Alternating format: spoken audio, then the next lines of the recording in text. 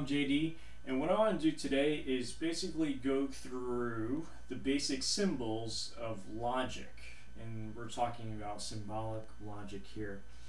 And I also want to show you their truth tables because they're very useful to understand what's going on with these symbols. So you have P and Q, and basically with letters, preferably not using X here, but P and Q represent statements, and the statement can be either true or false, but it can't be both. So those are the most basic, and then you have not P and then not Q. So if you have P and you have not P, well, if P is true, then not P is false. If P is false, then not P is true. So they're just basically the opposite of each other.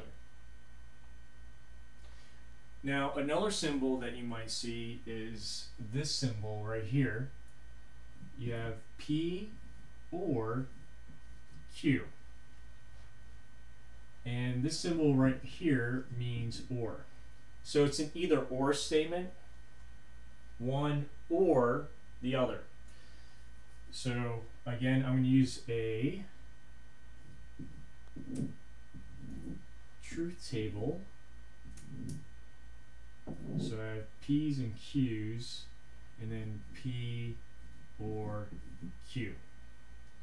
So you have, say P is true, Q is true, true, false, false, false, true, false.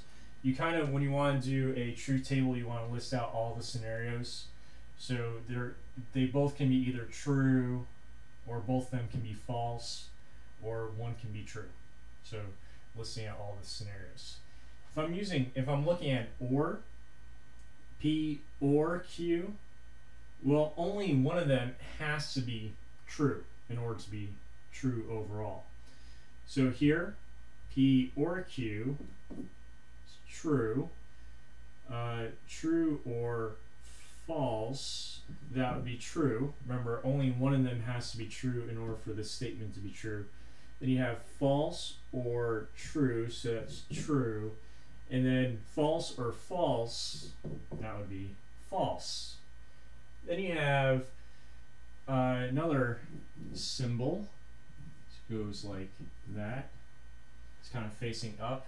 This is the and symbol. In order for and to be true, both of them have to be true. So I'm going to use the same truth table. So you have P and Q.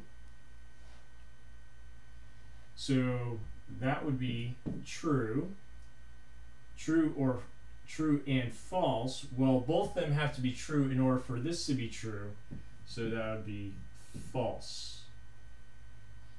False or true, that would be false.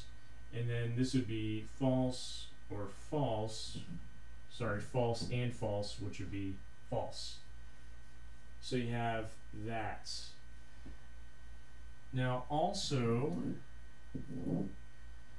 let's say that you have implication symbol.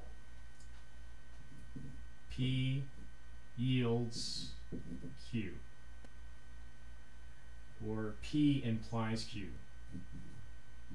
P implies Q. In other words, if P, then Q. Now, if P is false, it doesn't matter what your Q is, it's going to make this true. If P is true, then it's necessary for Q to be true in order for this statement to be true. So if I have P implies Q, true, true, then that would be true. If I have P implies Q and P is true and Q is false, that means it's false. Now, if the if part P is false, then it doesn't matter what the outcome is. This statement would be true, true. Now, another symbol you might see is what's called by equivalence. P, if and only if Q. So it's like implication, but it must go both ways in order for it to be true. So if I look at P if and only if Q, if I go this direction, right, if P, then Q, that would be true. And if I go the opposite direction, if Q, then P, that would be true. Now if I look at this, if P, then Q, right, true, if true, then false, it's going to be false. If I go the other direction, it's going to be true, but it has to be true going both directions. So this would be false. Same thing's going to happen here. Even though going this direction, if P, then Q would be true. If you go the opposite direction, if Q, when Q is true, and then P being false, that would be false. Now you look at this scenario, if and only if I go this direction, right, if false, then false, that gives me a true statement.